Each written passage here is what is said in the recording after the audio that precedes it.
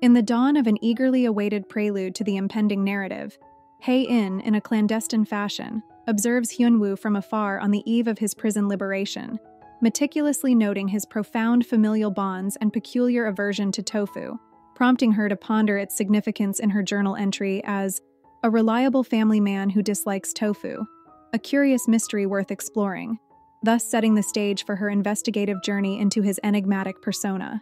Hae In's meticulous investigation into Hyun Woo's character, marked by discreet observation and detailed documentation, underscores her independence from Yoon Sung's sway, notwithstanding Secretary Na's scrutiny and interrogation. Despite being likened to a stalker by Secretary Na, her unyielding quest to decipher Hyun Woo's demeanor bespeaks the enduring flame of her affection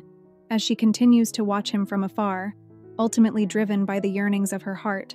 Hyun Woo's emergence from confinement prompts Hae In to fixate solely on his commendable qualities, discreetly evading his gaze when he turns in her direction and requesting Secretary Na to follow him closely. Despite her concerted efforts to shroud her emotions, the tendrils of love inevitably reawaken as Hae In's actions mirror those from when she first recognized Hyun Woo as her first love interest, showcasing the undeniable pull of the heart towards what it desires.